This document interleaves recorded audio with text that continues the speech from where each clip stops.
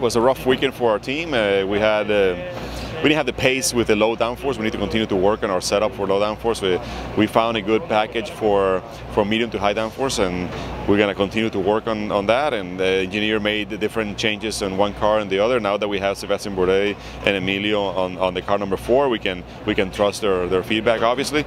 And that car was a second faster over on their lap times, and it was more consistently easier to drive. So it's definitely a direction for us, but we still need to do it. We're still 7/10 off. I think that definitely the BMW Grand Dam allowing motor change and 5 races to go was a questionable move, and I hope they make decisions now that they have 3 more hours of data, of real data. When they saw Scott Pruitt come from dead last to second place and just doing 22.1s and low 22s every time he wanted, no matter how many laps he had on these tires, it was obvious that definitely they had top speed, and they're going to kill us at Road America with a 6-speed also. I drove there, the Porsche with the 6-speed, and it's definitely an advantage. And if they don't, Grand Dam doesn't do something and doesn't consider not only the motor package and the dyno, but the whole combination of the 6-speed with the package motor that they have, and it's 70 pounds lighter also, I think. And so it's definitely better. And the Grand Dam needs to take some action if they don't want to take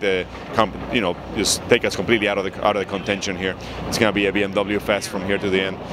But no, obviously we're still pushing. I mean, we know the rules are going to change for next year, so we need to be ready for that. And their team is just growing and growing and doing better every time. And I think we'll continue to make progress. We don't give up.